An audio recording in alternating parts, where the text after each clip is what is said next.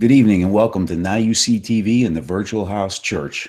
I'm Darren and this is Zach from My House Ministries, and we're fortunate and blessed enough to have been asked to share tonight's Torah portion with you. We're in week 10 here, Miketz from the end, and let's kick it off. So thanks everybody for joining us this week. As always, we're always blessed to be able to hear from you, to fellowship with you, to discuss, to dive into some questions, dive into some awesome topics. And so before we get started, if you have never watched the Virtual House Church before, what the Virtual House Church is, it was started by Rob Skiba back in 2010, or in 2012, 2013 is when he put the Virtual House Church together. He has some great information on the Virtual House Church page, archived videos from years past, all the different Torah portions, as you can see on the left there, some different resources. And then, as always, I like to show this map, the restoration of Israel. If you're looking for fellowship in your area, you can kind of scroll in, put your spot on the map and find some other people who are in your area to fellowship with you. And as always, you could connect with us on myhouseministries.net.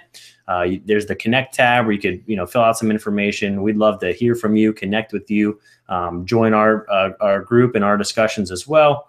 And each week on our blog site, Mike Bauer does a wonderful job putting together the weekly portion in the ISR, the Scriptures translation. So if you're looking to read along in the ISR, we have that available each week as well to read along. So we're super excited this week to discuss continuing the story of Joseph in Egypt. And so tonight we've kind of titled this one Rise to Power, and we're going to be talking all about the rise to power of Joseph when he is in the land. So tonight is from the end, Miketz, as Darren just said. We're going to be reading Genesis 41:1 through 44:17 tonight.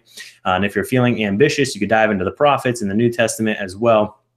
Zechariah 3 through 4:7, and Luke 24:13 through 29. So last week we had a little chart. We talked about some of the similarities between Joseph, and Yeshua, Jesus, our Messiah.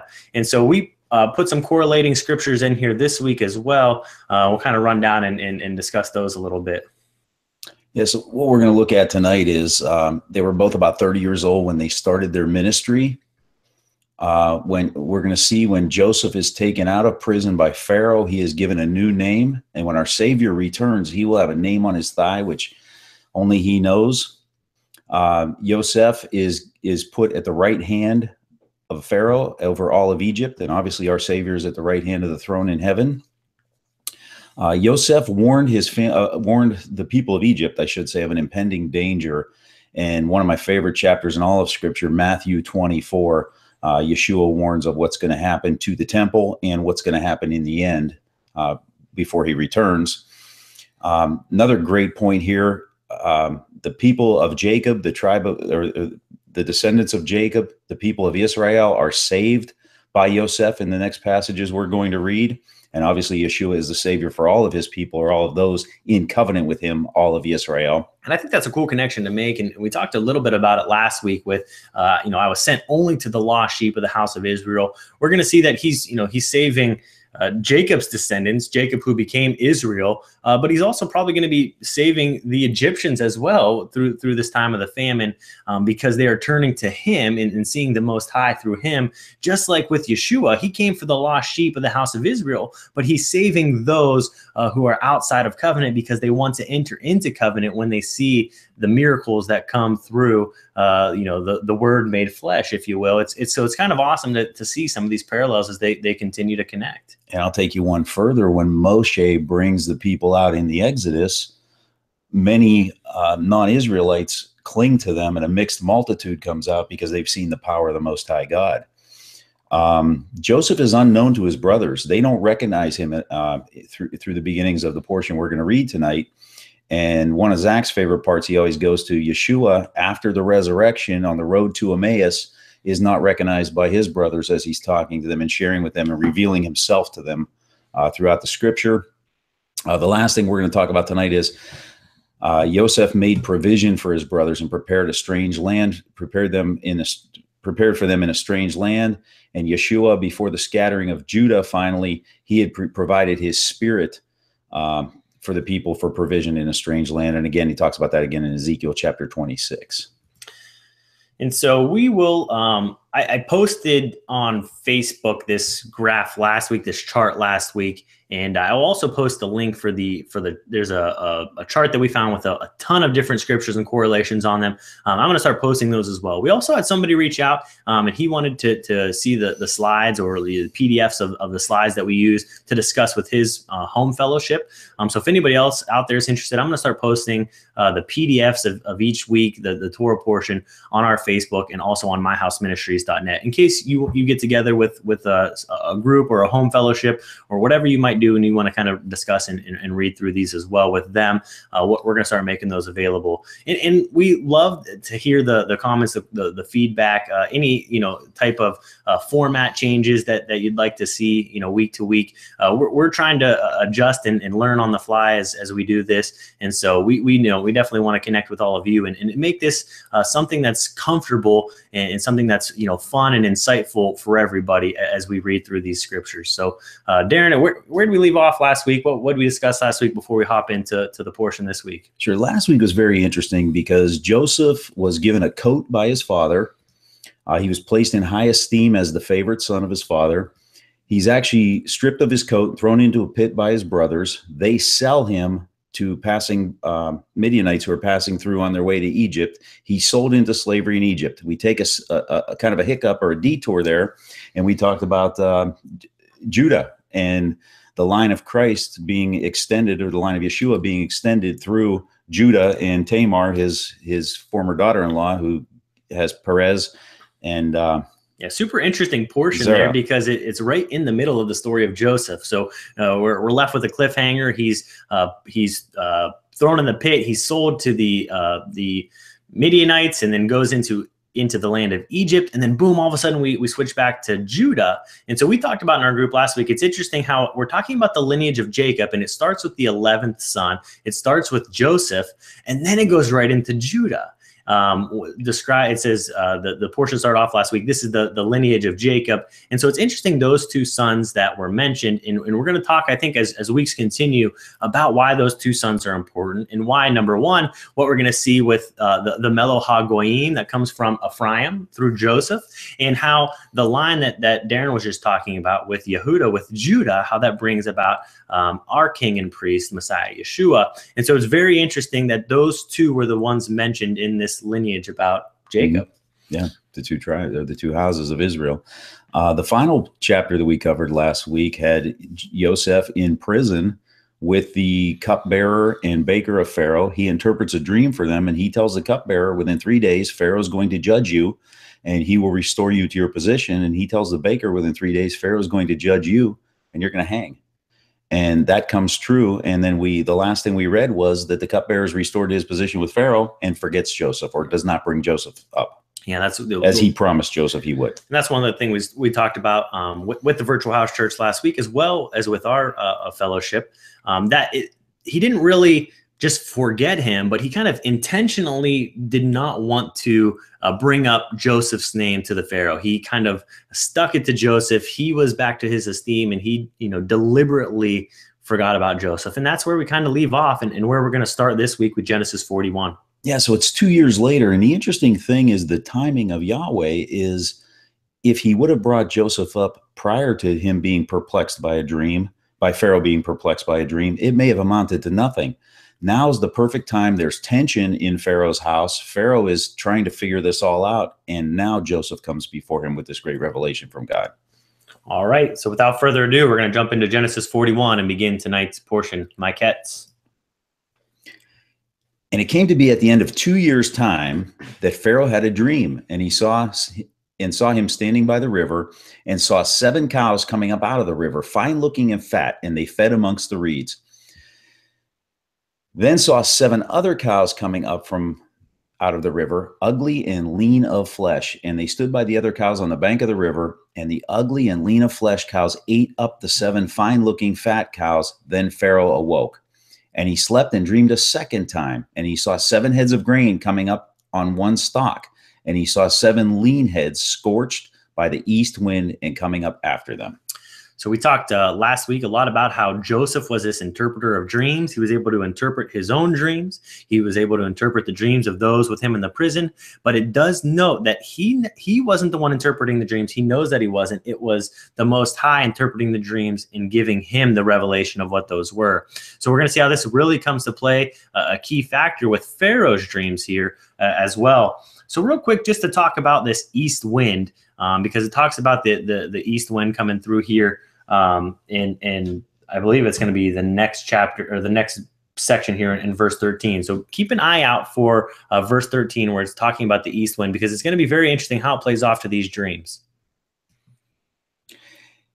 And the 7 lean heads swallowed up the 7 plump and complete heads. Then Pharaoh awoke and saw it was a dream. And it came to be in the morning that his spirit was moved, and he sent and called for all the magicians of Mitzrayim and all the wise men, and Pharaoh related to them his dreams, but there was no one who could interpret them for Pharaoh. And the chief cupbearer spoke to Pharaoh, saying, I remember my crimes this day, when Pharaoh was wroth with his servants and put me in confinement in the house of the captain of the guard, both me and the chief baker. Each one of us dreamed a dream in one night, he and I, and each of us dreamed according to the interpretation of his own dream. So we've talked before about some of the references in the book of Jasher. According to the book of Jasher, at this time, all of Pharaoh's wise men and magicians come before him. And what happens is they give him a bunch of different interpretations. There's an interpretation, you're going to have 7 daughters, or the 7 cows, and they're going to die in your lifetime. There's the interpretation, you're going to build 7 cities, and the Canaanite kings are going to destroy them in your lifetime. Or you're going to appoint 7 rulers, and they're going to be destroyed by 7 princes. And Pharaoh's not buying it. And Jasher account actually says that Pharaoh's at the point where he is going to kill all his wise men. This might be what triggered the cupbearer to realize how serious this situation is now. And a lot of this reminds me, of course, obviously, we talked about how our Heavenly Father does everything in cyclical patterns. In the book of Daniel, Nebuchadnezzar wants his dream interpreted, and he's about to kill all his wise men because none of them can bring him a satisfactory answer. And so, we always kind of put quotations around the book of Jasher where we're always kind of cautious when quoting it. I know there's a lot on the fence back and forth whether or not, I know Rob is a big proponent of the book of Jasher. We have his combined book with the extra biblical texts along with Genesis, and also Dr. Stephen Pidgeon, who wrote the put the Eth Sefer together, is a big proponent of the book of Jasher. So there's kind of 2 camps, and we're always cautious when talking about it because of those 2 camps. But Jasher does add a lot of interesting insight, and it is referenced in the Torah, which we're going to hopefully get to in portions to come. Yeah, not to get us off on a tangent. Also, the book of Enoch, I feel the same way. It is quoted by Jude and by Peter and referred to by Yeshua. So if nothing else, these books give us great context into what the people were thinking at that time. And many people, as in with Dr. Pidgeon's case, will argue they should be scripture, or they should be included in the canonized scripture. Sure. And so just to be something that we should look at as we're reading through these next couple verses, verse 6 talked about an east wind. And so this east wind that we're seeing come in, just to pull it up real quick, it says, and saw 7 lean heads scorched by the east wind coming up after them. So east wind is something that's referenced a number of times throughout Scripture, close to 20 different times that is brought up in Scripture about this east wind. And what's interesting about it is that this east wind is often connected with destruction and judgment from the Most High. And so J.P. McMahon brought this up in a couple years ago, one of his studies through this portion, and it caused me to kind of do some dig deeper into this portion and into this east wind and what it was all about. And so just to bring up one in the Exodus account, when Moses is bringing them through the Red Sea, it says, Moses stretched out his rod over the land of Mitzrayim, and Yahweh brought an east wind on the land all that day and all that night. Morning came, and the east wind brought locusts. So this is during the time of the Exodus. Locusts came on the land. And then again, when they're crossing the Red Sea, he brings an east wind, and it parts the sea, and it comes about dry land. And so we're seeing this east wind kind of be judgment that's about to befall. And we see this happening in this dream that is taking place here. What is the judgment going to be on Egypt when this east wind starts to come through? There's a question in the chat real quick. I'm trying to monitor the chat here. Scotty says, could the different interpretations given to the prophetic be prophetic of many false prophets? I think what it is it's the prophets of false gods trying to mislead Pharaoh. And so somewhere in there, I believe Yah left an impression on Pharaoh. This is not the truth. This is not what you want to hear, because he's obviously setting the table for his man, Joseph, to come in and lay down what the dream is. And since we're talking about false prophets real quick, I think it's interesting to note, Deuteronomy 13. So obviously there's different stipulations for what a false prophet is. And so a false prophet could be someone that is prophesying falsely. They say something is going to happen. They give a prophetic word and it doesn't occur. Well, that's a false prophet, because obviously they weren't really seeing the truth. They didn't have true knowledge. But there's another type of false prophet, and it's somebody that does give a true prophetic word. What they say does come true. What they say does come to pass, but they deviate slightly from the word of God. They deviate slightly from his Torah, from his instructions, and they bring his people astray. And so, Balaam is an example of that. And so with that story, how he was prophesying, he was, speaking from the Most High, the words that were being spoken through him, yet he continued to deviate and bring destruction on the house of Israel, or on the people of Israel. And so where Deuteronomy 13 lies is we need to make sure that even though we're seeing signs and miracles, and Yeshua says the same thing. He says, many will come to me and say, did we not perform miracles in your name and cast out demons in your name? But still I will say to them, depart from me, I never knew you, workers of lawlessness, workers of Torahlessness, those who are bringing a prophetic word, yet are deviating from his Torah. Scripture tells us that those are false prophets, and they are not operating the way that a prophet of the Most High should be operating. Another important note to the Deuteronomy 13 test, and 119 Ministries did a great video on that a couple years ago, left a great impression on me, is it says that Yahweh will bring false prophets to test you, and the things they predict will come true. However, if they lead you away from the Torah, they are a false prophet. And that's why Yeshua was a prophet likened unto Moses. Moses came to teach the Torah, and Yeshua was a prophet likened unto Moses, that he came to teach the intent of the Torah also. And I think that's why it's so important, and not to get off on too long of a tangent here, but when people say, well, the church has been operating this way for so many years, how can they be wrong? Or the people of God have been celebrating these days, or eating this food, or observing the Sabbath on this day for so many years, how could that be wrong?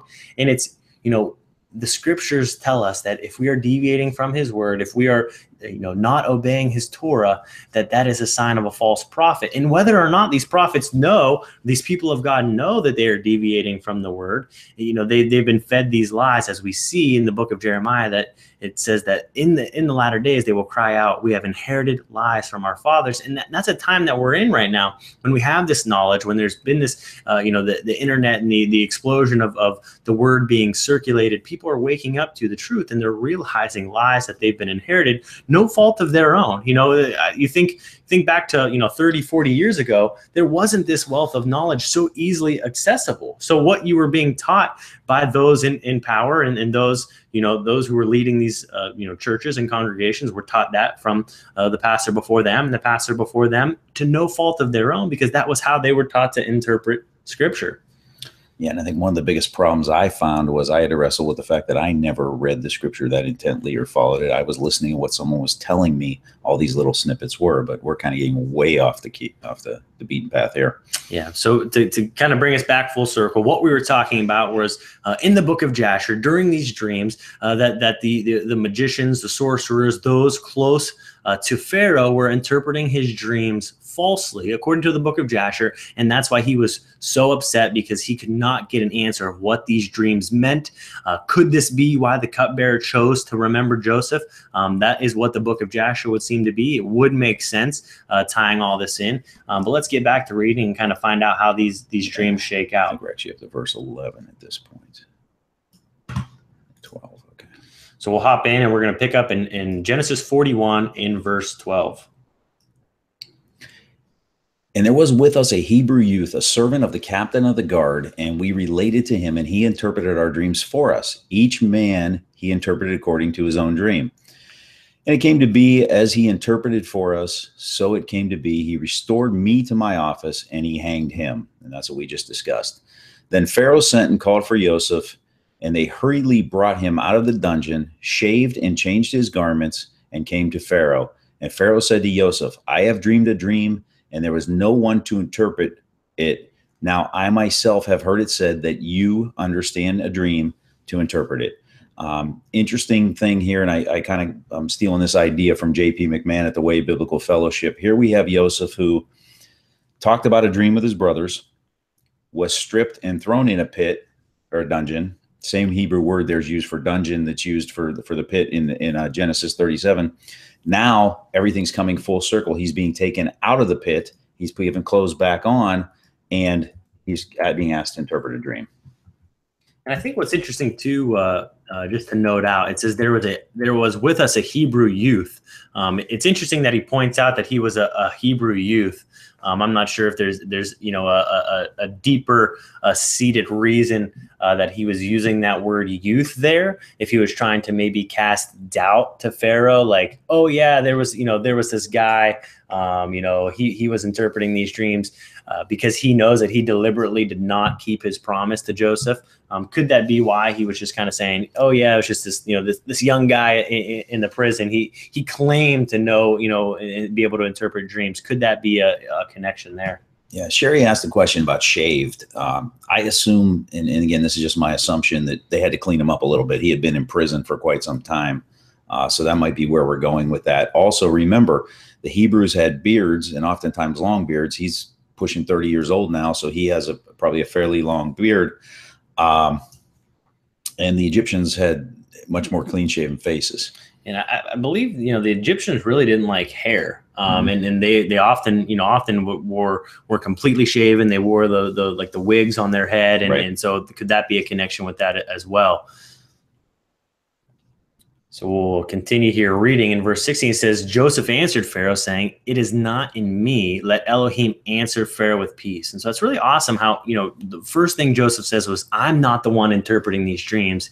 It's the Most High God, the God of my father, my grandfather, and my great-grandfather.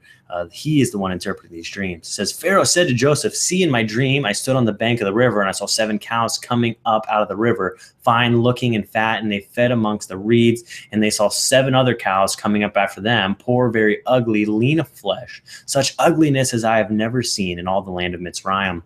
And the lean of the flesh and ugly cows ate up the first 7, the fat cows. Yet when they had eaten them up, no one would have known that they had eaten them, for they were as ugly as at the beginning. Then I awoke. Also I looked in my dream, and I saw 7 heads coming up on one stalk, complete and good. Then saw 7 heads withered, lean, scorched by the east wind, coming up after them. And the lean heads swallowed up the 7 good heads, and I spoke to the magicians, but there was no one who could explain it to me. And Joseph said to Pharaoh, the dream of Pharaoh is one. Elohim has shown Pharaoh what he is about to do. Okay, and here's an interesting point going back to Jasher, and I know everybody in the chat's talking about Jasher. I read Jasher a couple of years ago when I bought Rob's book, and I skimmed it again in preparation for today. It talks about Pharaoh sat on a throne of 70 steps, and many of his wise men were mocking this Hebrew youth, or 30-year-old youth, as Paul said in the chat, because he couldn't speak any language other than the Hebraic language. I would assume he would speak Egyptian if he had worked in Potiphar's house, but the angel of the Lord came to him and taught him all the languages at once. And Pharaoh would ask a question in a language, and every time you answered that question in that language, you would ascend one of the steps to the top of Pharaoh's throne. And Joseph ascended all the way up and told Pharaoh, and that's one of the things that impressed Pharaoh. So it wasn't just that they found this guy in jail, shaved him, cleaned him up, put a suit on him, and stuck him in front of Pharaoh. It's the idea that there were things built into that showed Pharaoh that he had a power from God. Now remember, the Egyptians served many gods. So when he says to Pharaoh here, and again, I believe I might have heard JP bring this point out, which is awesome. He said, Elohim has shown Pharaoh what he is about to do. Or Elohim interprets the dreams for me. The Egyptians believed in many gods. Elohim is plural for gods, or in the case of the Hebrews, it means the all-powerful God. So they may have been talking about 2 totally different things here. Yosef may have been giving the glory to Elohim, the one true God, the creator of the universe. Pharaoh may have been just thinking, oh, it's just a god.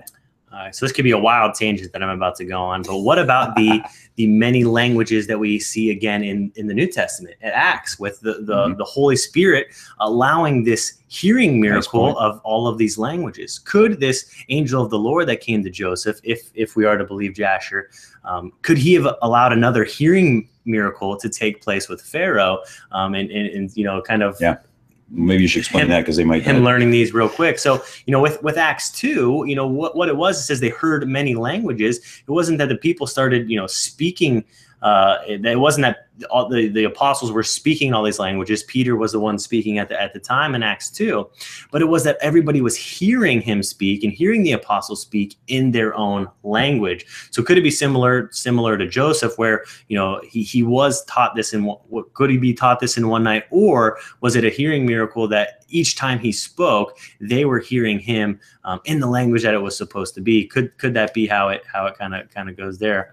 Just an interesting thought I had as we were talking about different languages, hearing miracles in the spirit of God moving through Joseph. Yeah, and if you haven't heard that interpretation of Acts chapter 2 before, I encourage you to read it this Shabbat as you're studying. It's really interesting, because they're not saying the people speaking are drunk. They're saying the hearers are drunk. Basically, the people who aren't getting it, who don't have the Spirit of the Most High, are saying, what do you mean you're hearing your own language? These people are Hebrews speaking in Hebrew, and you must be drunk because you're thinking you're hearing your own language. And it's the way it often is with the ways of Yah, is you can tell somebody an interpretation of Scripture and they're just blind to the whole thing, blind and deaf in this case. And so, oftentimes he's opening the ears and not necessarily, changing the tongue to what is being said.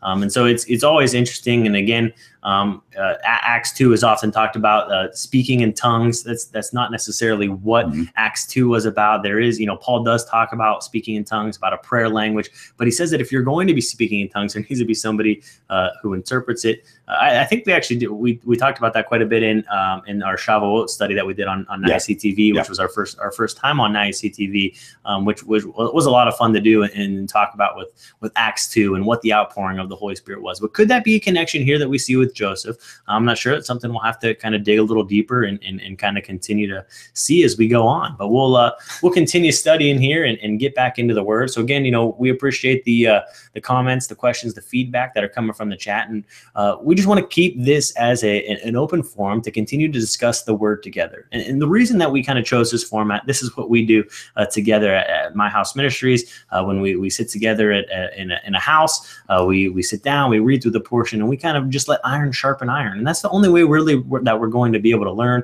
is when we all come together and we function as the body is meant to function, taking the revelation that he gives us and kind of going with it and bouncing ideas off each other, getting into the Word and studying together. So we're going to hop in. I believe we're in verse 26 here, where he's going to talk about what Elohim is about to do with these dreams that Pharaoh is having.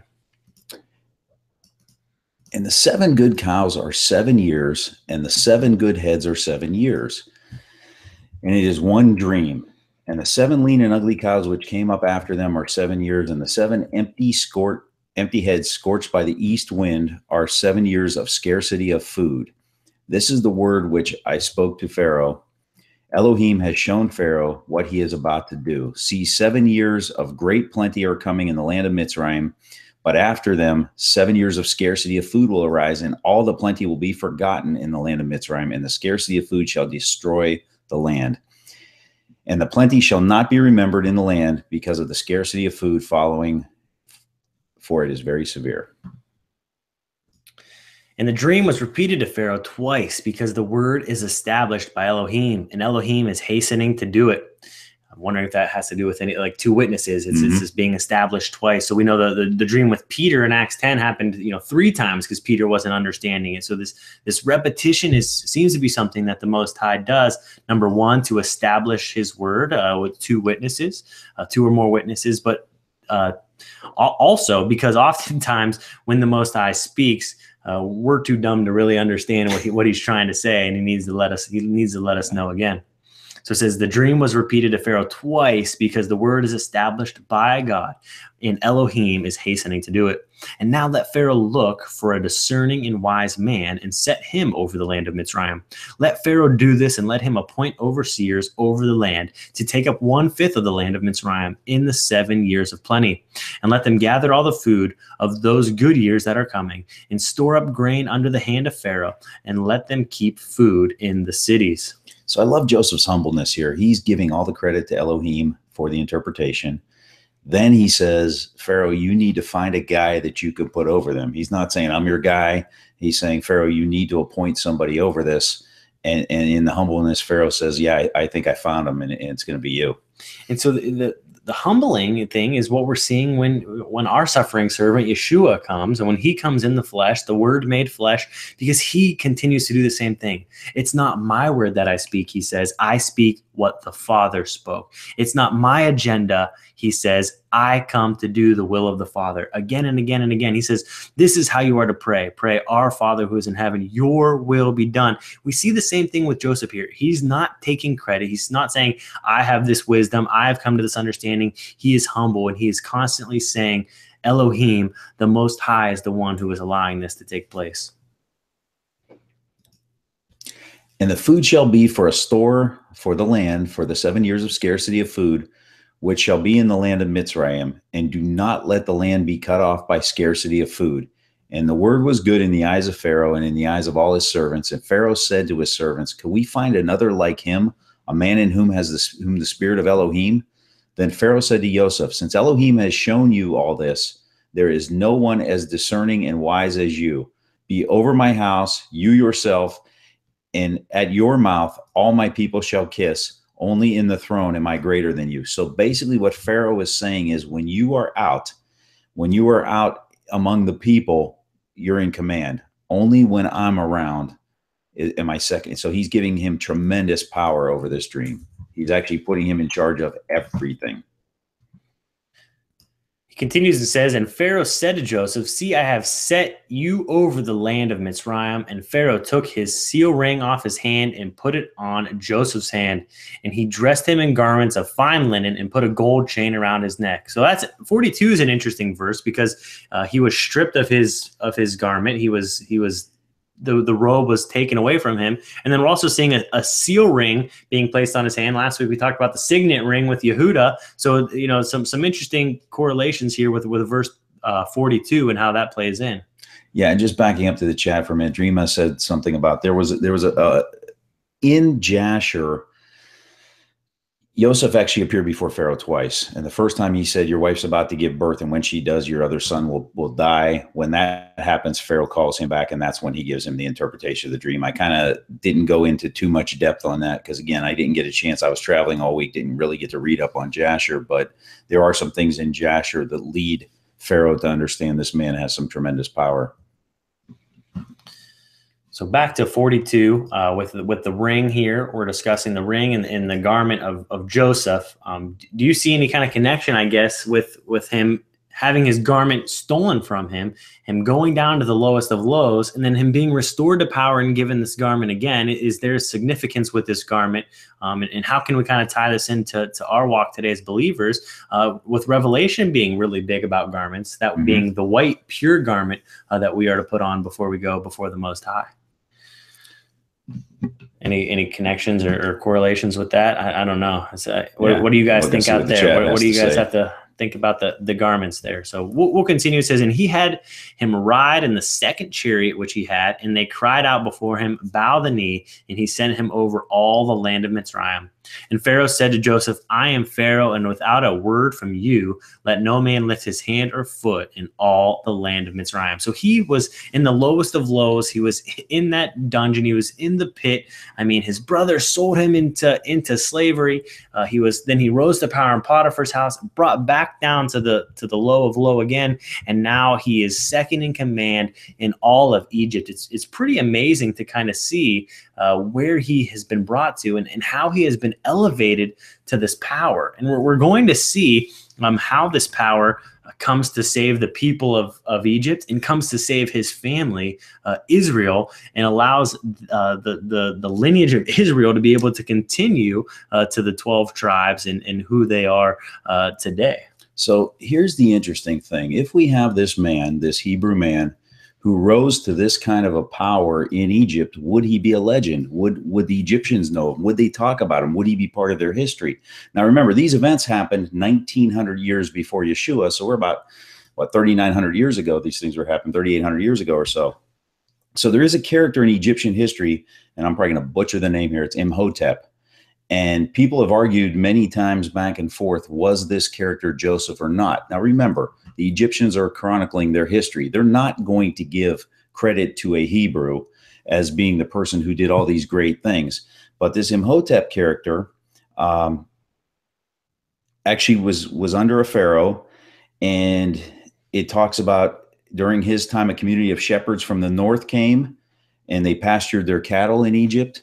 It talks about Imhotep being an interpreter of dreams. It talks about all of these things that he had done. There was a great distress on Pharaoh when he came to power. There was an inscription that there was a famine at the time that he was in power.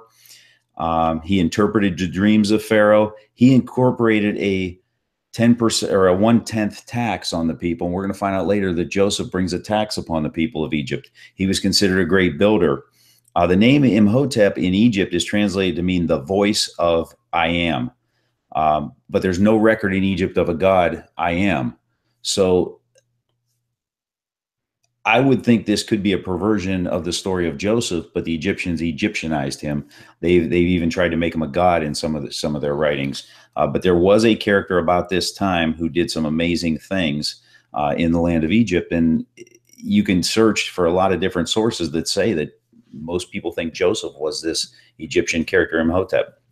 So Michelle says in the chat that that's the name of the mummy in the mummy movies, which is very interesting. And Paul Albert says that the Imhotep virus is going around in the school system that he's working out. So it's interesting, some connections here to Imhotep. But if you were, the Egyptians and you were writing your history, why would you give your credit to anybody else outside of your lineage or heritage? And what they've kind of made this Imhotep to be is almost this this extra worldly person that kind of saved them from all this stuff. Well, if some guy came from a far off land and he rose to the ranks and he had this foreign god that you had never heard of, he would seem like this otherworldly person.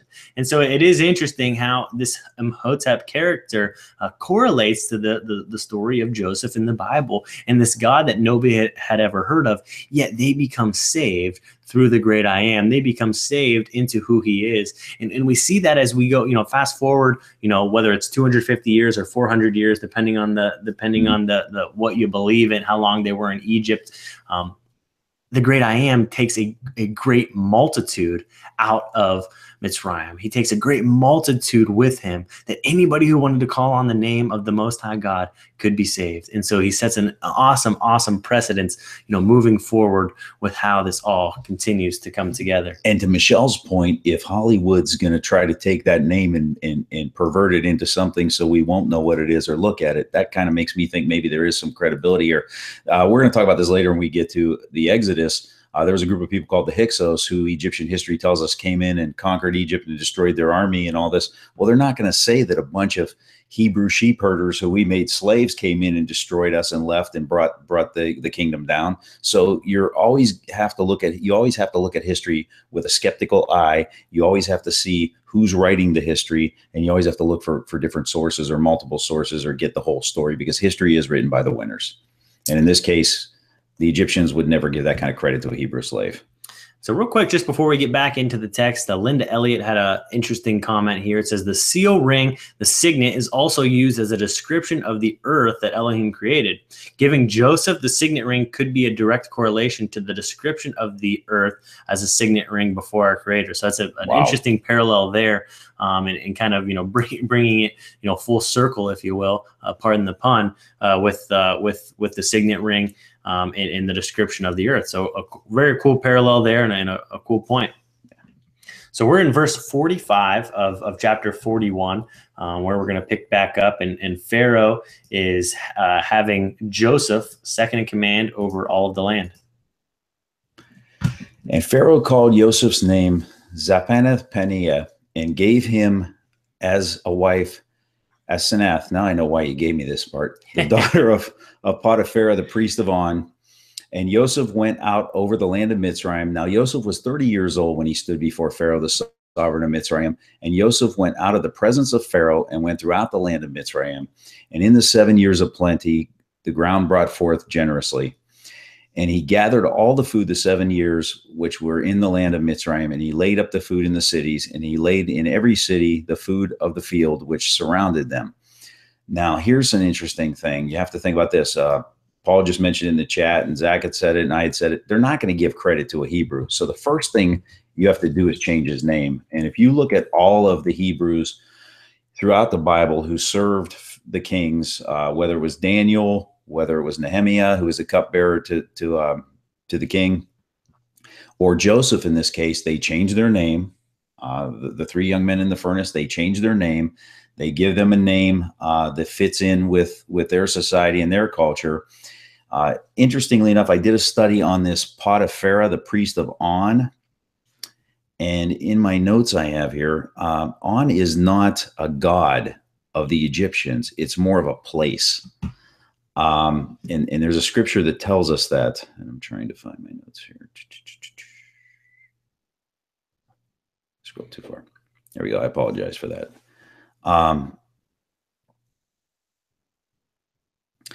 In Ezekiel 30, chapter 7:18, it says, the young men of On and Pishpa will die violently in their cities and will be taken captive. In the ISV. In the King James, it says the young men of Avon and Pishpa will fall by the sword in their cities and go into captive. So it's geographic. This priest is not the priest of a certain god named On. It's the priest of an area, a geographic area that most people say was about 20 miles from Memphis, Egypt. That's interesting because you always think of a priest of something, priest of a god. A priest of that god, but that is an interesting connection there. So Michelle's making some very interesting connections here in the chat. She says Joseph equals added, and then Zapanath-paneah, his name change was treasury of the glorious rest, salvation, rest, savior of the age. So Michelle, I hope you're correct with that interpretation of those names there, because that's very, very interesting how it continues to correlate through here. And it also, what's interesting is how, when you're taken into the land, the names were changed to names of the land. So we see that with Shadrach, Meshach, and Abednego, with Daniel. I know you like to always call him Hananiah, Azariah, and then Ishael, and so it's funny how they're remembered by their Babylonian names and not their Hebrew names. But it is interesting how they take on these names of the land that they're in. It is kind of interesting how that continues to connect. Yeah, again, that's an Egyptian name, but the Jewish tradition is it, and I got this actually from Nehemiah Gordon, who's a Hebrew scholar. It's not a direct Hebrew translation, but the Jews say that it means one who reveals mysteries was the name that the Pharaoh had given to him. And again, it's cool to see what names mean, and we're going to kind of tie that in as we continue to go here. And so Jesse Phi had a question here, and it says, is it appropriate to equate the Holy Spirit to Torah? And so if you go back to the chart that we had at the very beginning, I could pull it up at the end. It says, when we talked about how he made provisions for his brothers in the land, I'll show it here real quick. Made provision for his brothers in the land in Genesis 42. We're gonna get to that. It says that Yeshua, we see, provides the Spirit of the Most High. In Ezekiel in 36:27. Sorry, that's a typo there. In Ezekiel 36:27, it says that he provides his Spirit for us to cause us to walk in his ways. So Jesse, I don't know if it's a direct correlation that the Holy Spirit equals Torah, but the Holy Spirit of God, the Spirit of God, allows us to walk in his Torah. And so, when we are walking in his Torah, we need to make sure that we're walking in his Spirit as well, because you can walk in Torah by the letter of the law, but you're not truly walking in Torah unless you're walking in the Spirit as well. And that's why it's so important to make that connection, because the Pharisees at the time of Yeshua, they knew the Torah inside and out. They had added to the Torah. Now they had elevated their own interpretations, above that, but they still were walking by the letter of the law, but they weren't being led by the Spirit. And it's the same way. You can say you're being led by the Spirit, but if your works, if your actions, if your what you are doing does not show that, then it is not necessarily showing what spirit you are being led by. There has to be connections as they come through there. And so, a very interesting question, a very good question, and something that we hope to kind of continue to see as we dive through these portions here. So I believe we are at actually, we finished 47. We're at 49. So we're going to be starting verse 49 here. Sorry, a lot of discussion tonight. So we'll hop back in to the portion and continue to read here in verse 49. Thus Joseph gathered much grain as the sand of the sea until he ceased counting, for it was without number. And to Joseph were born 2 sons before the years of scarcity of food came from Asnath, the daughter of Potiphar, the priest of On, born to him. And Joseph called the name of his firstborn son Manasseh, for Elohim made me forget all my toil and all my father's house. And the name of the second he called Ephraim, for Elohim caused me to bear fruit in the land of my affliction. So interesting connections here. The first one being he gathered as much grain to the sand of the sea. So his great-grandfather Abraham was promised to have descendants as great as the sand of the sea. And so an interesting connection there. And then 51 and 52 with Manasseh and Ephraim, we're going to be seeing a lot of this moving forward in some very key pivotal points coming from the Melo HaGoyim, which is Ephraim. He is going to be the fullness of the nations, which is going to be very, very interesting as we move forward. Which, as we are today as Israel, grafted in Israel, we are to bear fruit in the land of our affliction. So there's a lot of talk about we're in Babylon right now. What can we do in Babylon? How are we bearing fruit? How is Yah going to call his people out and fulfill his kingdom? And that's where we're at right now with the names of these 2 sons. We're going to forget the toil eventually and be back in our Father's house, but we're also going to bear fruit in the land of our affliction. And remember now, these 2 boys are half Egyptian.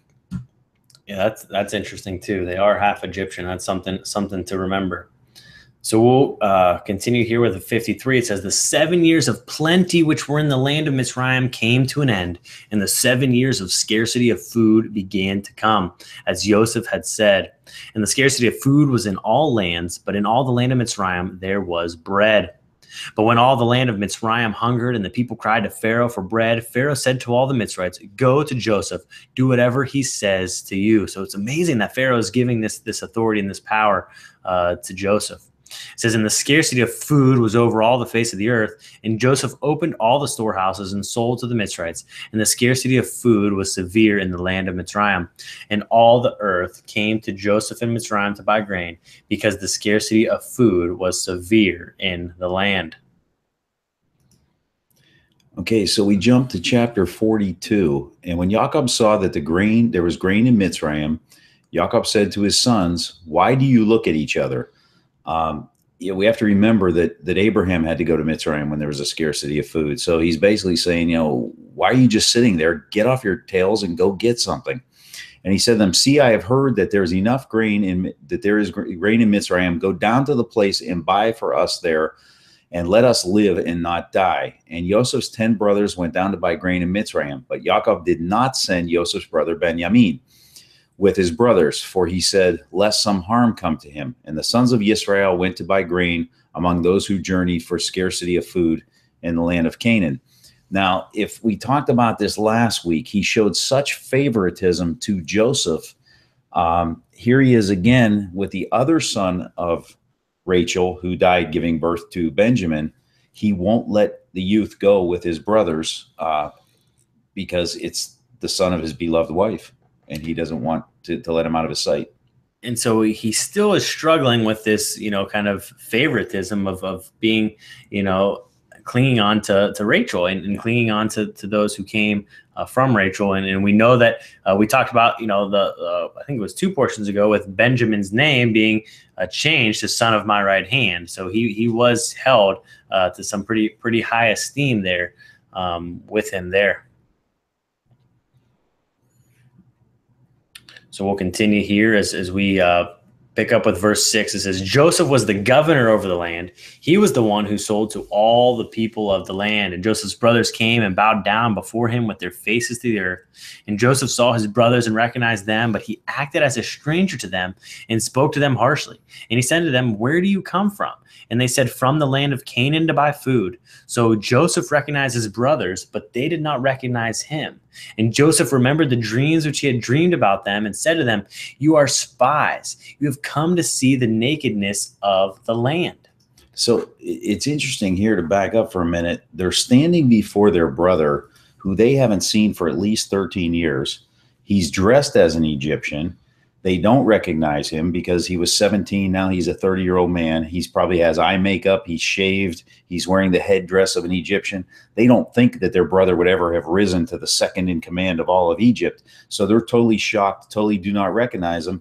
And it even says that in I believe this is in Jasher also, that he spoke to them through an interpreter. He didn't even speak their language. And we're going to find out later, they don't realize he speaks their language. So he's barking these commands and it's probably being interpreted to them. And he doesn't even show that he knows their native language. And so I think there's one of 2 ways that we can take what's about to happen here in the dialogue that they're about to have. Number one, is he just being deceptive? Is he just being kind of, is he kind of lying, saying that they're spies, that they've come to see the nakedness of the land? Or is he still clinging and holding on to this, the very last memory he has of them is them stripping him of his coat, throwing him into the pit, leaving him for dead, selling him to the Midianites. Is he thinking that, okay, they've come to play me, they recognize me, they're playing dumb, they're being spies? There's kind of 2 ways that we can take this. What do you kind of see as we're going on here? I think the $1 million question is always, as we've been bringing up every week that we've done the Torah portion, we have Rebekah lying and cheating to Isaac to cheat Esau out of a blessing. We have Laban lying and cheating Jacob with his wife and giving him Leah instead of Rachel. And we would not have had the 12 tribes if he had just married Rachel as he wanted to. We have Jacob lying and cheating his father-in-law. We have the brothers doing this to the brothers. And so the answer is always, are they fulfilling Yah's will by violating his Torah? Or when Yah prophesies that something is going to happen, does he know that the deceitful hearts of these people are going to do these things and they're going to come around in the way he's doing it? And that's the big thing. That's my personal opinion of it. I don't believe that. And we talked about this in the chat, and this went on in the chat for a while after the issue that we had with Rebekah, Esau, and Jacob, and the cheating of the blessing, that she was fulfilling Yah's will, and Yah wanted her to do these things and whatnot. I would think that when Yah says something's going to happen, he knows the end from the beginning, but people also pay because Jacob had to toil for Laban to get his wives, and Rebekah didn't see her son, and she was worried that her one son was going to kill her other son, and she was going to lose both sons. And in this case, Jacob's gone and away from his family, and his father's lamenting for him for 13 years, thinking he's dead. So that's the big question, and that's the big take. When these people do these very human things, Yah's plan is being fulfilled, but these people have to suffer the repercussions for their actions and for the things they should not be doing. And I think you kind of alluded to this before, as us living in slavery, us living in captivity like we are now. A lot of people like to reference that we're living in Babylon. How can we, break away from the system, this, that, and the other? Well, Scripture is kind of clear about what we are to do, and we have to live in captivity until He takes us out of captivity. We can't, take ourselves out of captivity. He's going to return. He's going to take us out. He's going to restore us to the land. And so we have, some good friends up in Michigan, the Taylor family. I'm not sure if they're watching tonight or not, but we've had a lot of good discussions with them about that same thing. We cannot take ourselves out of captivity on our own. We have to wait for Him to come and restore all things. He used Joseph in Egypt, he allowed him to rise through the ranks as, living as an Egyptian, dressing like an Egyptian, walking and talking like an Egyptian. There's a song like that. You're a lot older than me, you might know. But, he used him in that land, in slavery, in captivity, to bring about his will, to let his will be done, and to save Israel, to save the sons of Israel through the famine, through the drought, which is often correlated to, drought being not hearing from God, not knowing God, being far from God. And he restores that. He restores the tribes of Israel and brings fullness. God's plan is done. His will is done through this slavery, through this treachery, through this act. And Paul and Karen both brought up the point that we were going to make next, and that's that Judah, or in this case, all the tribes, do not see their Savior or their brother coming to save them. But it is important to note that in the result of Joseph's actions of doing this to his brothers, we see his brothers' hearts, we see repentance, we see his brothers get very scared. And there's the whole story in Jasher, how they're running and hiding and trying to get out of the city and whatnot. But the idea here is whether Joseph is doing this of his own volition, whether he still bears ill will to his brothers, or he just wants to see if they've come around, his brothers grow through this baptism of fire, or through this, that they're refurbished through this, and they do come around. So we'll pick up in verse 10 and continue back with Joseph's encounter with his brothers here for the first time in what seems to be close to 13 years. So it says, and they said to him, "No, my master, but your servants have come to buy food. We are all one man's sons. We are trustworthy. Your servants are not spies." But he said to him, "No, but you have come to see the nakedness of the land." And they said, "Your servants are 12 brothers, the sons of one man, in the land of Canaan. And see, the youngest is with our father today, and one is no more." And Joseph said to them, It is as I spoke to you, saying, you are spies. But by this you shall be proven. By the life of Pharaoh, you do not leave this place unless your youngest brother comes here.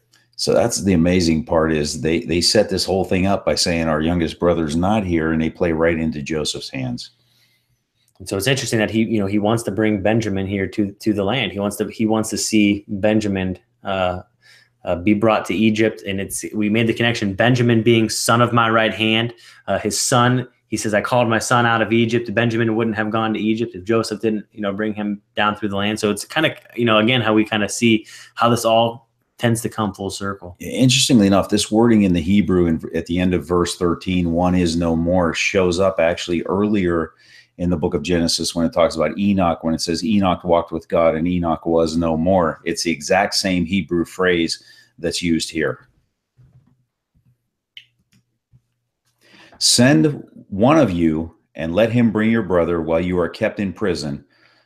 So let your words be proven to see whether there is any truth in you, or else by the life of Pharaoh you are spies." And he put them all together in prison for 3 days. And Joseph said to them on the third day, "Do this and live, for I fear Elohim. If you are trustworthy, let one of your brothers be confined to your prison house, and you go and bring the grain for the scarcity of food of your houses, and bring your youngest brother to me, and let your words be confirmed, and you do not die." And so they did. So again, we're seeing 3 days. It's kind of, there's, what's always something is going to continue to happen in Scripture after 3 days. It kind of brings it through here. Could it be the lost tribes of Israel coming out of prison after the 3 days?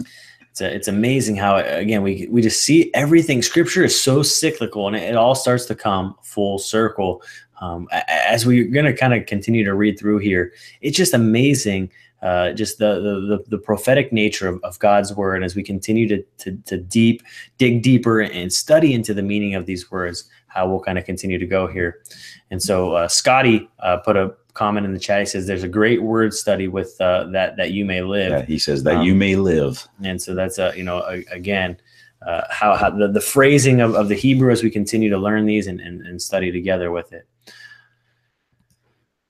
So it continues, it says, "They said to each other, 'Truly we are guilty concerning our brother, for we saw the distress of his life when he pleaded with us, yet we did not listen. That is why the distress has come upon us. And so they're starting to, argue within each other now and, talk about, they're recalling what they did to Joseph as well. So Reuben, the oldest, answered them saying, did I not speak to you saying, do not sin against the boy?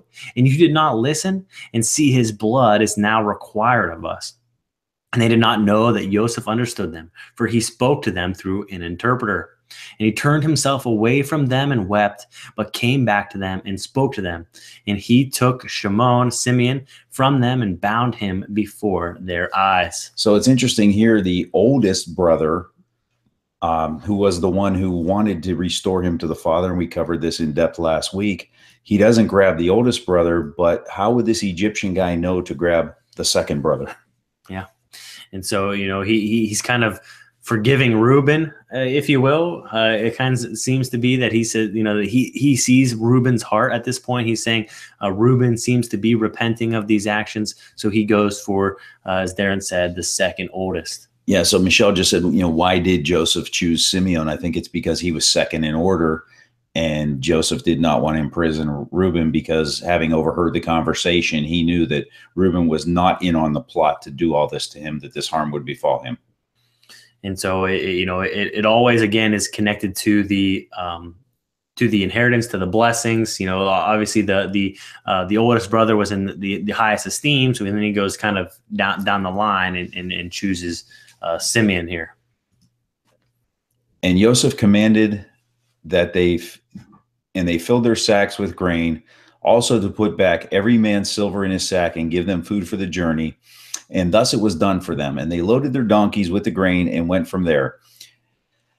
And as one of them opened his sack to give his donkey fodder at the lodging place, he saw his silver, for there it was at the mouth of his sack. And he said to his brothers, my silver has been returned, and there it is in my sack. And their hearts sank, and they were afraid, saying to each other, what is this Elohim has done to us? So here you have this Egyptian guy kept one of their brothers and said, I'm not giving him back until you bring your little brother, the one that the father would not let come on this trip. And they find that the silver's back in their sack, so it could look like they had stolen this grain.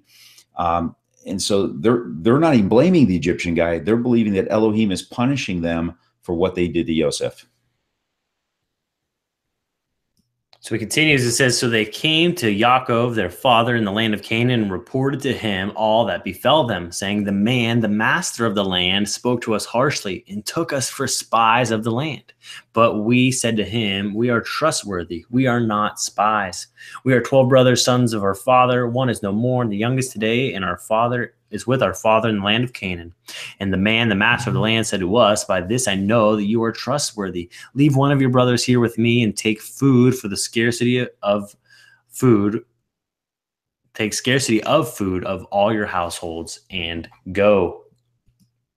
And bring your youngest brother to me. Then I know that you are not spies, but you are trustworthy. I give your brother to you, and you move about in the land. And it came to be, as they emptied their sacks, that they took the bundle of each man's silver was in his sack. And when they and their father saw the bundles of silver, they were afraid. Jacob, their father, said to them, you have bereaved me. Joseph is no more. Simeon is no more. And you have taken Benjamin. All this is against me. So Reuben spoke to his father, saying, take the lives of my two sons. If I do not bring him back to you, put him in my hands. I myself will bring him back to you. But he said, my son is not going down with you, for his brother is dead, and he is left alone. If any harm should come to him along the way in which you go, then you would bring down my gray hair with sorrow to the grave, to Sheol. So Scotty said it's amazing that they didn't just turn back, and it showed the condition of their heart. I think it showed the fear in their hearts, because they are afraid of this Egyptian guy who's messing with them at this point. The part that bothers me is the father's writing off Shimon right here.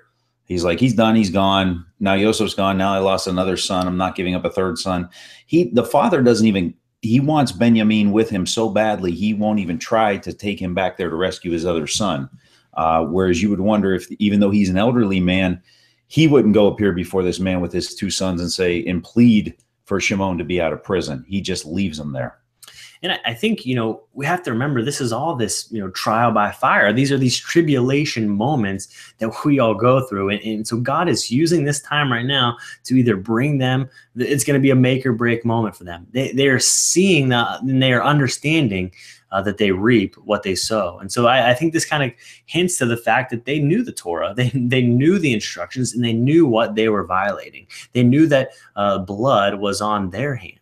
They knew what they had done to Joseph in there, and finally coming to this reconciliation saying, God is doing this to us. We are seeing the punishment. We're seeing the curses of our actions, because that is what Torah is. That is what the instructions of God are.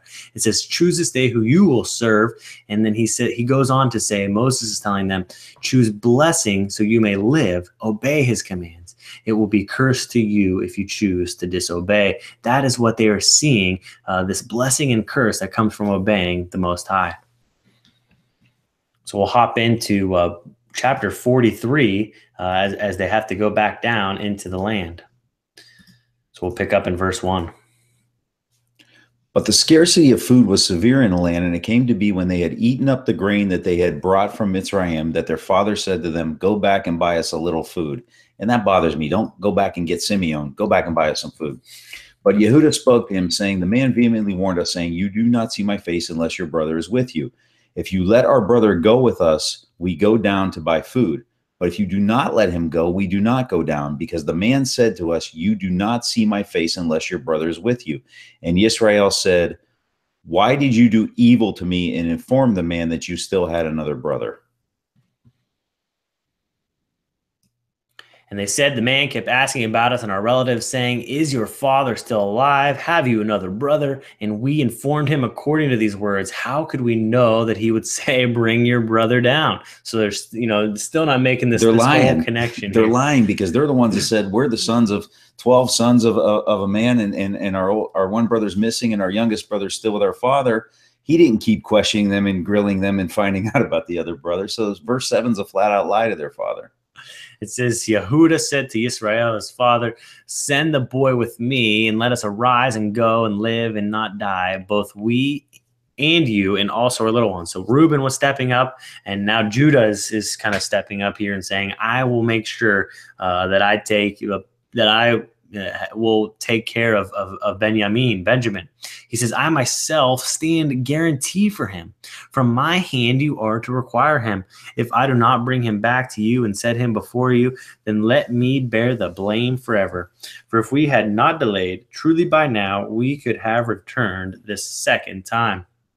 So Michelle brought up a great point. She said that Jacob would not send Benjamin with Reuben, but Yisrael would send him with Judah. Remember, he has an anger for Reuben because Reuben slept with one of his wives. Yehuda is stepping up here, and in light of what he did in the last chapter with the Tamar incident in the last Torah portion, Yehuda is now taking control. Yehuda is standing in the gap for his brother Benjamin. And so we talked about this a couple weeks back when we talked about the name change from Jacob to Israel, and how he continues to be referenced sometime as Jacob, sometime as Israel. And it seems like he's having these righteous actions when it's referring to Israel. So a really great point, Michelle, how that kind of all continues to tie in with who he is. Yisrael is trusting Judah at this point. And so this is going to tie into later in the land. It's almost prophetic of what we're going to see when they go into the land and they're given their land allotments. And so this is just a little map that we were able to find with the land allotments. And Darren, I don't know if you want to describe about these land allotments at all when they're given and when they go into the land with them. Yeah, when he blesses his sons, in I believe it's chapter 49, he talks about Reuben going with his sleeping with his wife. He talks about Simeon and Levi slaying a group of men in their anger, and this was a story we talked about a couple weeks ago in Shechem. And Simeon and Levi Simeon gets a land allotment. Levites are the priests. That bears true, but Judah will assimilate Benjamin. And there's a story about Gibeah where almost all the Benjaminites are destroyed. And so when we talk about the 10 tribes or the lost tribes, and Zach's circling the area there where Benjamin is, just north of Judah, Benjamin is assimilated into Judah. So the Jews are really Judah, some Levites that are still living there, and Benjamin, who is assimilated in. So here we have Judah taking care of little brother Benjamin. And even though they were assimilated, they must have still stood out a little bit, because Paul says he was, from the tribe of Benjamin, that he was a Benjaminite. And so King Saul also. And so it's interesting, even though they're assimilated, that they still kind of are able to know that. But a connection here, the connection that we're trying to make is the love that Judah says that he will make sure that he will guarantee, I myself shall stand guarantee for him. And then they kind of become assimilated into one tribe moving forward. It's just an interesting connection, how the two are there starting from this point on. So the ancestor of Yeshua's earthly lineage is willing to stand in the gap or lay his life down to guarantee his brother's safety. So it's a beautiful thing. So we'll continue in 43. It says, their father, Yisrael, said to them, if so, then do this. Take some of the best fruit of the land in your vessels and bring a present down for the man, a little balm and a little honey, spices, myrrh, nuts, and almonds. So Jacob, when he was, kind of in the flesh, he said, absolutely not. You're not taking Benjamin. You will not do this. And now Yisrael, as he's being referred to here, the wisdom of God, following after God. Yisrael means to strive with God, to wrestle with God, to endure. So he is following after God's ways now, and he's kind of being wise and having wisdom as he's sending him down to the land. It says, take double silver in your hand. Take back in your hand the silver that was returned to the mouth of your sacks. It could have been a mistake. Take your brother, arise, go back to that man. And El Shaddai give to you compassion before the man, so that he shall release your brother Benjamin. And if I am bereaved, I am bereaved. And the men took the present and Benjamin, and they took double the amount of silver in their hand, arose, went down to Mitzrayim, and stood before Joseph. And Joseph saw Benjamin with him, and he said to the one over his house, bring the men home and make a great slaughter, and prepare, for these men are to eat with me at noon. And the man did as Joseph said, and the man brought the men to Joseph's house. And the men were afraid, because they were brought to Joseph's house. And they said, is it because of the silver which was put back in our sacks the first time that we are brought in, to throw himself upon us and fall upon us, to take us as slaves, and very importantly, their donkeys also? So they came near the man over the house of Joseph, and spoke to him at the door of the house, and said, oh, my master, we indeed came down the first time to buy food, but it came to be, when we came to the lodging place, we opened our sacks and saw that each man's silver in the mouth of his sack, our silver in its weight, and we have brought it back in your hand. Again, silver is refinement. This is repentance. This is paying back what they owe. They're not only bringing back more silver, they're bringing back the original silver plus the additional silver. And so Michelle brought up a really good point in the chat, and she said it's quite the present from those who are about to be out of food during a famine. So they're going through this famine. It makes it kind of imply that but they still had all this provision. They still had all of these items, even though the land was in famine. The Most High was still taking care of their family, it seems. They were wealthy in the sense, but the balm, the honey, and the other items couldn't feed their cattle or their sheep. And there was a drought and there was a famine. And actually, it even says, and I forgot to bring this up earlier in Jasher, that this was all shortly after Isaac passed away. So after Yitzhak passed away, Yah brought a famine upon the land.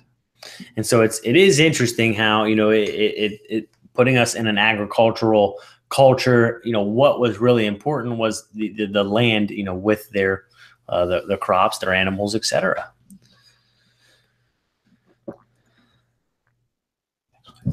So we'll continue in 22. It says, and we have brought down other silver in our hands to buy food. We do not know who put our silver in our sacks. So they're bringing back double, they're giving back double, and then they're still having additional silver to continue to buy food.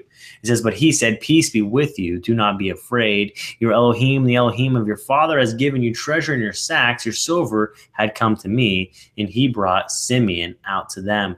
So he's, saying he's kind of, not necessarily lying again, but kind of lying in a sense where he's, saying that they were given this provision from God. And what the Genesis account doesn't tell us is how long was Simeon in prison, and how was he treated in this prison?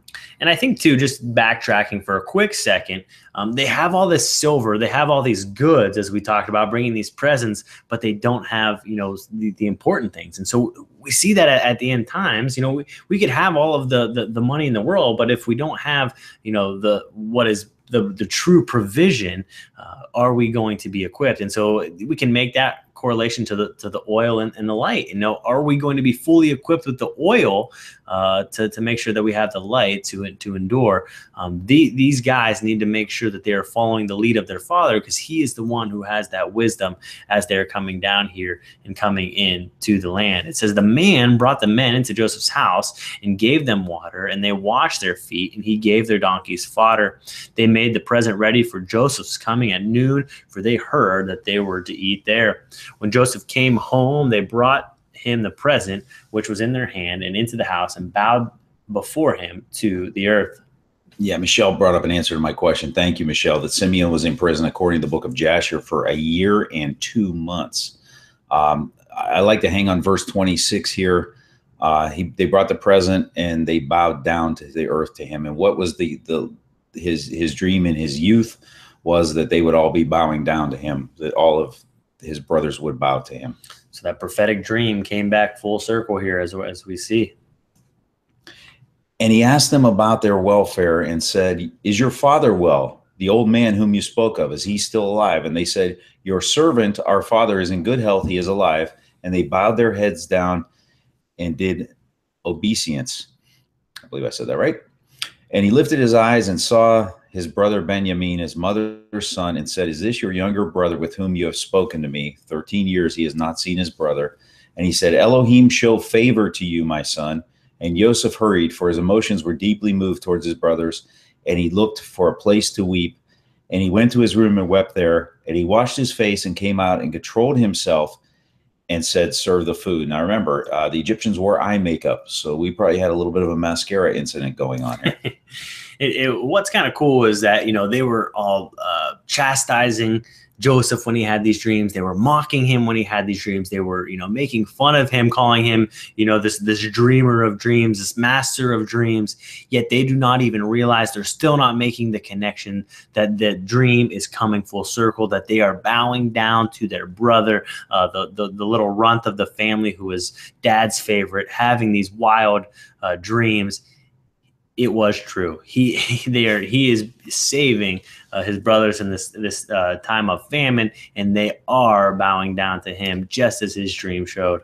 And remember, as we get into the next slide here, they wouldn't. Egyptian royalty would not eat with these sheep herders from up north.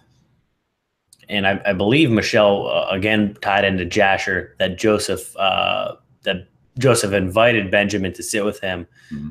However, it is interesting that Joseph still had his own table. The brothers had their table seated in the order of birth, and the servants had their table. So thanks, Michelle, again for adding that in as we're going to kind of continue to read through here. And they set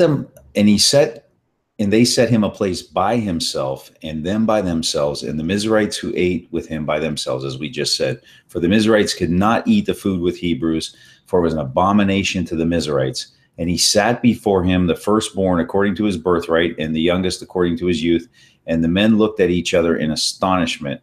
And he took the portions to them from before him, and Benjamin's portion was 5 times as much as any of theirs, and they feasted and they drank with him. So they have to be freaked out here, because this guy just seated them in order of their birth and gave Benjamin 5 times more than they had. So you think they're starting to make the connection in their head? You think they're starting to understand what's going on? Or you think that they're just like, wow, this guy has knowledge that we have no idea of? I think it just goes to build him up in their minds as this guy that has this incredible, freaky ability, and they're scared to death of him.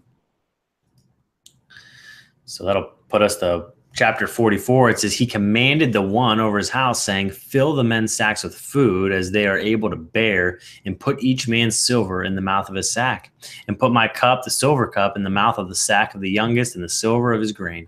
And he did according to the word of Joseph, which he spoke. As soon as the morning was light, the men were sent away, they and their donkeys. And when they had gone out of the city, not having gone far, Joseph said to the one over his house, "Rise up, follow the men. And when you overtake them, say to them, why have you repaid evil for good?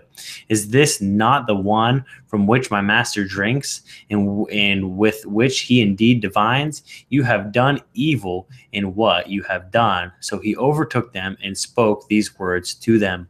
So this is a cup of divination, or he's telling him it's a cup of divination. And it's now in Benjamin's sack. So we had this discussion last year in our group with this portion. Is this saying that Joseph was doing divination, or is he kind of just playing the role as an Egyptian, saying that is what this cup is for, and not necessarily that Joseph was a diviner? Because we see in Torah that it says the diviners are to be stoned. Divination is very wrong according to the Torah. Why is that kind of thrown in here with that? What are your kind of thoughts and speculation on that? Or is he just using this cup, a divination cup that he did not use to interpret anything, to keep the allure of him being this Egyptian holy man or this Egyptian official going in the minds of his brothers? Yeah, and so the Hebrew word is nachash for enchanter, diviner, to enchant, to practice divination, to divine, to observe science, learn from experience. And so it is the same word again that's going to be used here later on. Deuteronomy 18:10 says, "There shall be none found among you, any that make his son or daughter to pass through the fire, or that uses divination, or an observer of times, or an enchanter, or a witch." It's the same word, nachash, that is used there. So it is interesting that the reference that Joseph is making to the divination. Again, I would speculate that he was just playing this role, that he was just trying to, masquerade himself as this guy who was an Egyptian, who was using these Egyptian ways to know the knowledge of his brothers, kind of still playing this whole facade, if you will. Well, if you fall to its logical conclusion, Elohim, the one true God in his mind, gave him this revelation. He would not turn to a pagan cup of divination when he is given all the credit and all the glory to Yah, his God, for teaching him all this. Yeah. So what do you guys think? What are your thoughts? What are your conclusions on that matter? So we'll continue here as we read and hope the comments keep flowing in. So it says, "And they said to him, why does my master say these words? Far be it from us that your servant should do according to this word. See, we brought back to you from the land of Canaan the silver which we found in the mouth of our sacks. How then should we steal silver or gold from your master's house? With whomever your servants it is found, he shall die, and we shall become my master's slaves as well." I just realized I'm not screen sharing. I was going to interrupt you, but you were on a roll. Put that up for you guys. Sorry about that. So we are at verse 10. It says, "And he said, now also let it be according to your words. He with whom it is found becomes my slave, and you are innocent." And they hurried, each man let down his sack to the ground, and each opened his sack. And he searched with the oldest first and with the youngest last, and the cup was found in Benjamin's sack. So how cyclical is this when we think of his very mother stealing the false gods from her father's house, and they're saying whoever has these gods, his father says, whoever you find these in, whoever's stolen these will die. Now we have his mother's son is basically sitting on the false gods. It's in a sack, but of course Benjamin didn't steal them as Rachel did. They were put in his bag. So yeah, it's kind of funny that it's Benjamin, Rachel's son, as you said. How awesome is that connection? It's not ironic, because nothing in Scripture is ironic, but it's just amazing how, again, it continues to kind of come full circle. He was very young when they left Laban. His brother Benjamin was not born yet, but the comment was meant: whoever you find this on will die. Whoever's stolen will die. And obviously Laban never finds out it was Rachel, but Rachel does die soon afterwards. It says, "And they tore their garments, each man loaded his donkey, and went back to the city. And Yehudah, his brothers, came to Joseph's house, and he was still there.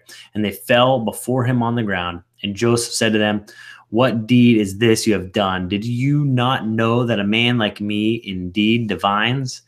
And Yehuda said, what do we say to my master? What do we speak, or how do we clear ourselves? Elohim has found out the crookedness of your servants. See, we are my master's slaves, both we and he also with whom the cup was found.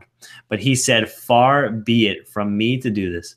The man in whose hand the cup was found, he becomes my slave, and you go up in peace to your father.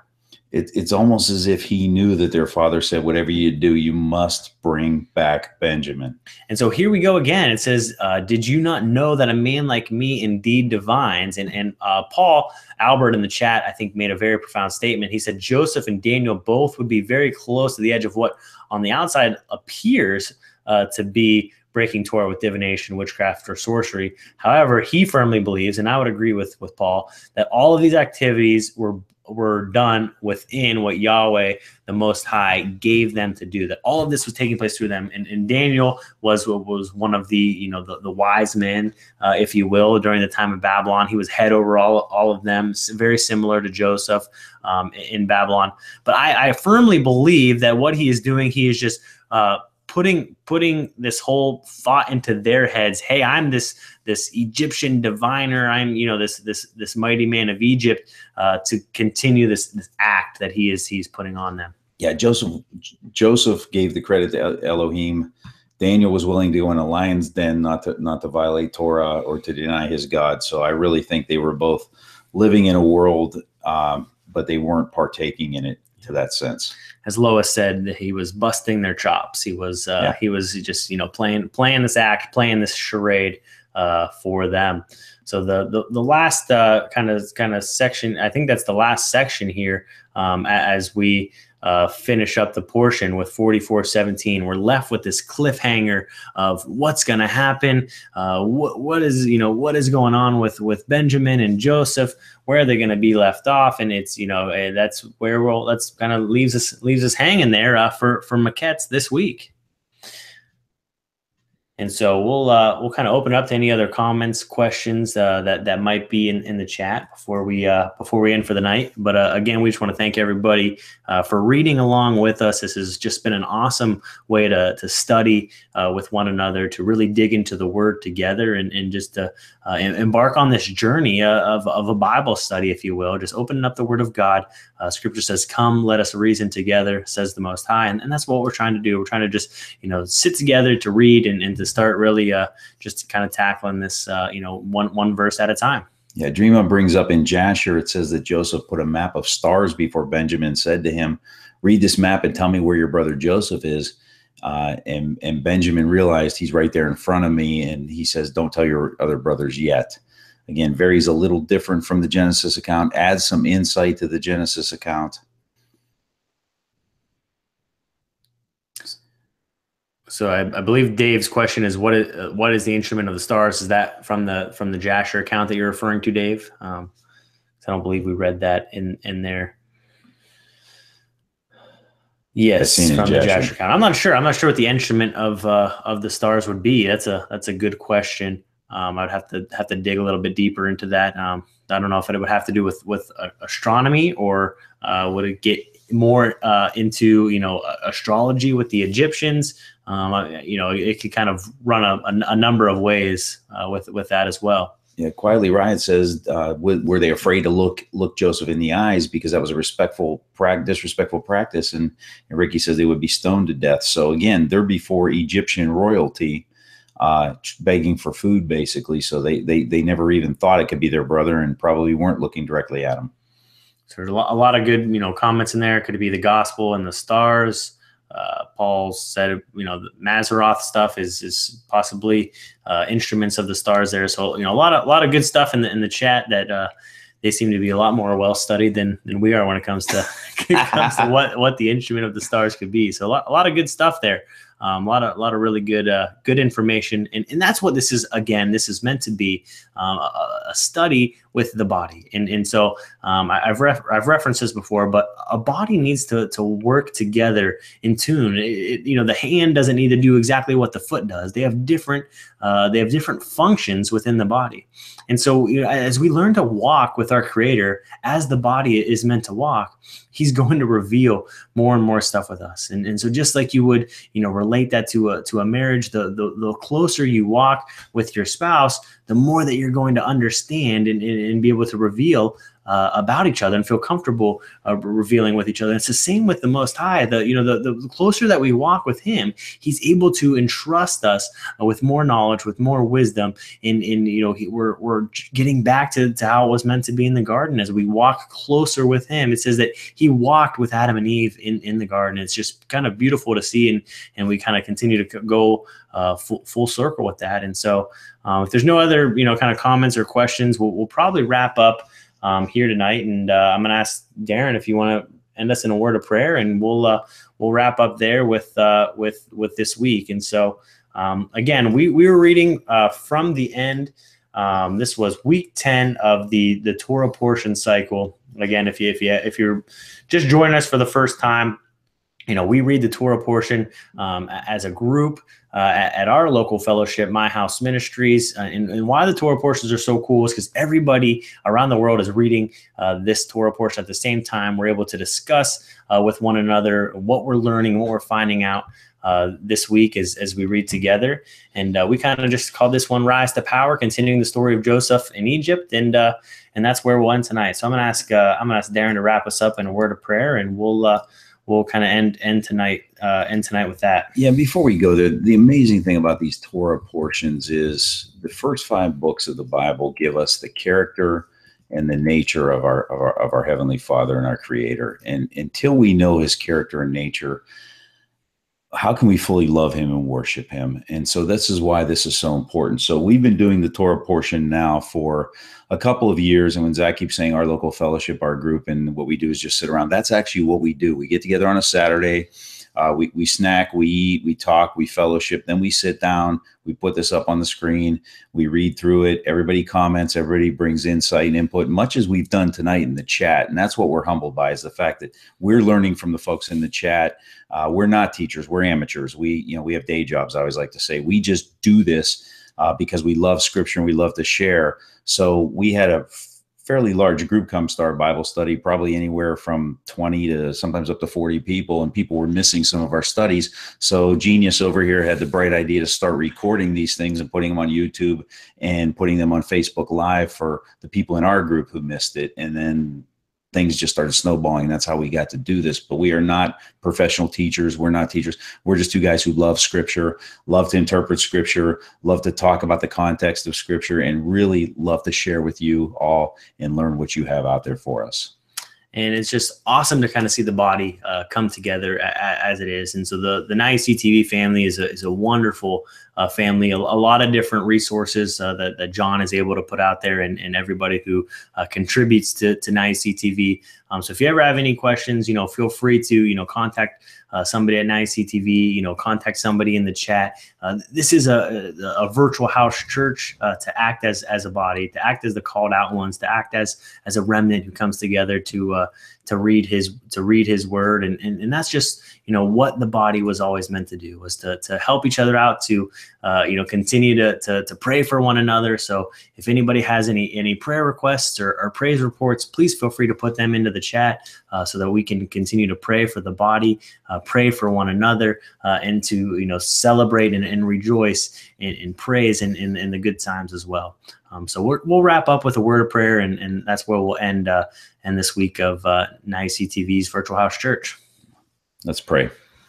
Father in heaven, as we honor your Shabbat, your gift to us, your mark between your people and yourself, we just thank you for the many blessings upon which you've given us, the fellowship, the freedom to share your word, discuss your word, for this medium where we can reach out across the country and all these people can be together to share you. Lord, we ask you to bless the Now You See TV family, to bless everybody watching this either live or that will watch this in the future. And Father, our prayer is that we all be salt and light, and that we further your kingdom, not for our own likelihood, but for your glory. Father, I just want to thank you for the body out there, the remnant of believers that are waking up to your word. And Father, for those lost sheep that are still waiting for their ears to be open, for their eyes to be open, for them to see you for the first time. We just pray that your anointing will go out to them. We pray that your anointing will fall on us this Sabbath, and you will continue to reveal to us the revelation of your word and the revelation of your word made flesh in Messiah Yeshua, that we would come to a deeper understanding of our relationship with you and with him and how to operate as your body. Father, we just ask that you would continue to bless us. If there's any healing that is needed out there in the body, we just ask that your healing power would go out. If there is anybody who is hurting or in need, whether it be financially or any circumstances that need met, Father, we know that you are the great provider. And we just ask that we can humble ourselves and that we could come before you and lay it all down at your feet. And Father, we just pray to you, Most High. Amen. Amen. So thank you, everybody, and we hope to be able to continue here into the future and study with you as long as that we'll be able to here on Now You See TV. So with that, we'll wrap up tonight. We love you guys, and we'll see you soon. Thanks. All right.